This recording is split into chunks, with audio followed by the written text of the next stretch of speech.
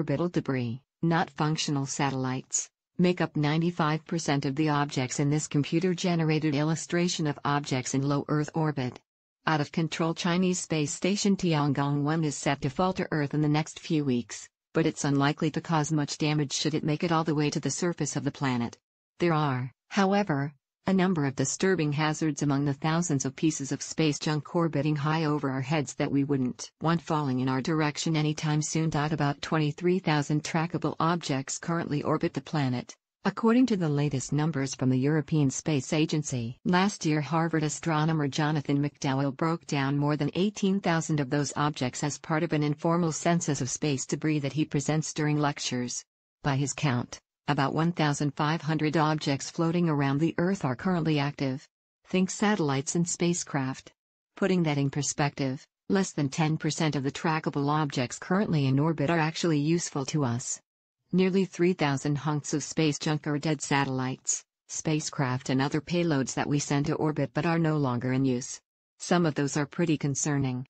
A breakdown of currently tracked space junk. Among the bits of space trash that you wouldn't want to bump into up there or see come ripping down through the atmosphere anytime soon are almost 2,000 rocket stages, more than a dozen nuclear reactor cores and at least 50 freaky liquid metallic blobs of nuclear reactor coolant.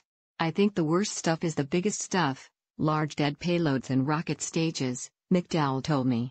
Worst of all is rocket stages with residual propellant, which may later blow up. Of course, there's also reason to sweat the small stuff. Although they're likely to burn up completely if they re-enter the atmosphere, about 166 million pieces of space debris less than a centimeter in size are estimated to be circling overhead. All this debris can orbit Earth at several thousand miles per hour, acting as tiny little projectiles that can threaten the integrity of operational satellites. The more debris that takes up space in orbit, the higher the chance of some sort of catastrophe like the collision with the space station that drives the plot in the 2013 film Gravity. A possible worst-case scenario is something called Kessler syndrome, in which collisions in low Earth orbit lead to a cascade of more impacts and a proliferation of so much space junk that access to space becomes impossible.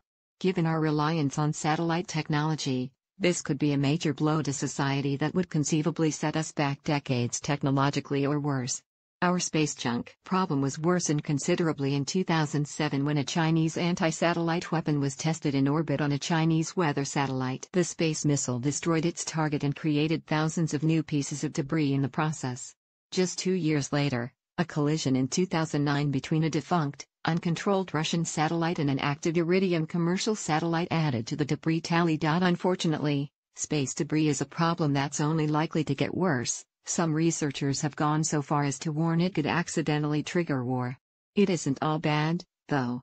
Should you ever find yourself shivering on a future space station mission, you might be able to retrieve one of the 36 insulation blankets McDowell estimates are now in orbit to warm up the inside of your craft. Crowd Control, a crowdsourced science fiction novel written by CNET readers. Solving for 20, the tech industry seeks to overcome outdated ideas about women in tech.